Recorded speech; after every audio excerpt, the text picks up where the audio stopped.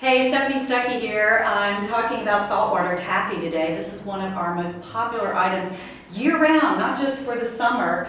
And I've got a bag here that's already opened, and I can show you some of the flavors we have. We have lime, lemon, strawberry, orange, and blueberry. And saltwater taffy got started in Atlantic City in the late 1800s.